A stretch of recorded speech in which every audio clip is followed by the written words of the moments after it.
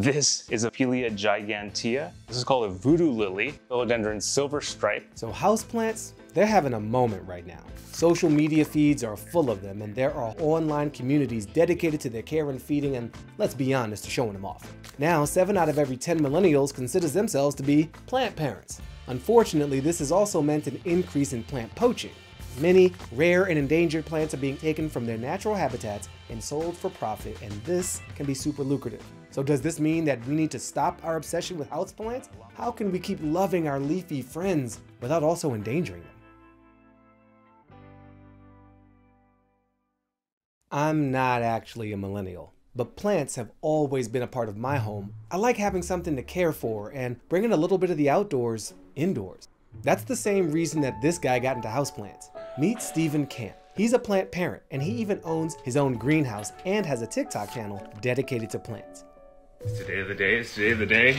Today's the day! Flowers are very ephemeral, meaning they don't last for very long, a day or two max. I feel like we all kind of have a desire to be around nature. Most people, especially in their 20s and 30s, don't have large yards, either live in the city or live in apartments. Having houseplants is a really easy way to do that. So how many plants do you have in your home?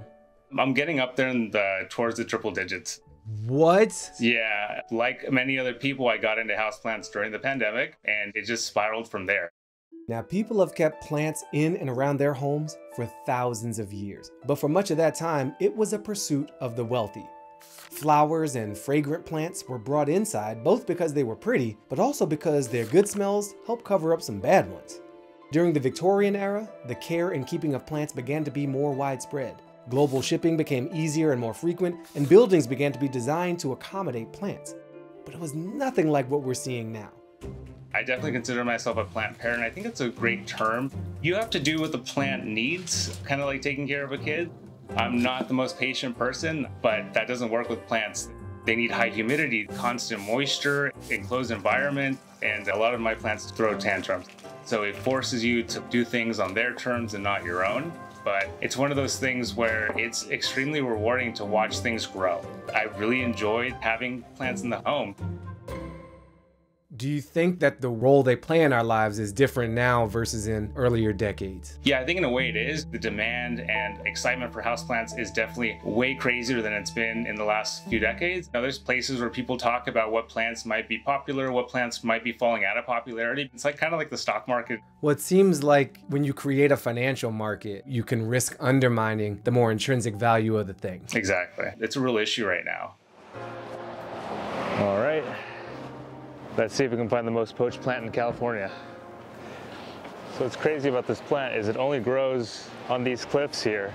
It's got a very limited range. It's going to be a challenge to try to find it, but we're going to try to find it.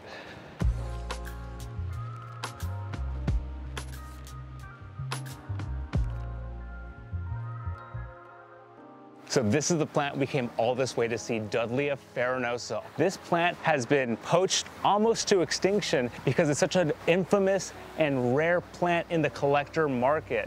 When we hear the word poaching, most of us probably think about animals, like poaching elephants for their ivory. But if you're just thinking about animals, you're missing a huge part of the issue.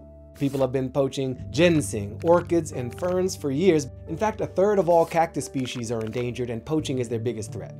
What's going on, Stephen? Like, who's behind this? There's organized groups behind it, but there's also just private collectors. But unlike animals, plants don't have a great PR system. Yes, there are laws against plant poaching. California just passed a law forbidding people from taking Dudleyas out of the wild. Recently, someone was caught with a little more than $250,000 million worth of plants. First time someone's actually been sent to jail in California for that as well. Also, North Carolina passed a law back in 2015, making it a felony to poach wild Venus flytraps. But these laws on their own, they can be pretty hard to enforce. Most of these houseplants, it tends to be more like an art heist where it's a very precise, very organized thing that happens right under our noses quite often. Now add online shopping and everything just gets worse. Plants aren't just being sold in shady backroom locations and alleys anymore. Endangered, ill-gotten plants are being sold on sites like eBay and Amazon. A lot of times, if you're shopping for plants online especially, when you notice a plant that looks pretty weathered, probably poached. Greenhouse grown plants don't look like that. Stricter laws, more resources from officials, supply chain transparency. These are needed to ensure that our plants are being protected. There are companies that is actually flooding the market with these really cheap, amazing versions of this poached plant. These things come from seed or through tissue culture, where you take just few cells of a poached plant through different agar and chemicals and hormones. You can actually create a bunch of clones of itself. Everyone has access to them. The poachers don't have a reason to go out and poach them anymore. The market for these plants are just going away. Is there anything that we can do to help limit plant poaching? Just be aware that it's happening. Most people don't even realize it's going on. Are you a part of the plant's PR system, Steven? I try to be, yeah. I'm collecting these seeds of these endangered plants and also giving them to nurseries or conservation groups to propagate them. I just want to teach people about plants, why they're so great, and how we can protect them. Plant poaching isn't new. Mostly, it's just not on our radar. And one of those reasons is plants aren't on our radar. You don't realize how important plants are. You don't realize that they are more than just a backdrop. And that's plant blindness. And once you understand those things, the blindness goes away effectively. And I think that having houseplants is a really easy way to do that. You almost are forced to connect to the plant to be a good plant parent. But it is a balance. We really have to find ways to still have the world we enjoy, but also protect the natural world as well. Do you have faith in people's ability to actually be able to find that balance? So I think everyone has a capacity for good. I do have faith in people. Most people, given the right knowledge and given the opportunity to, do good things. Steven, why do you care so much about plant poaching and making sure that we are aware of and start to care about plants? I think that plants are charismatic. Maybe not everyone shares my opinion. Without plants, nothing gets done. They're keystones in environments. Because of that, I think that we should be paying attention to plants and care a little bit more about plants.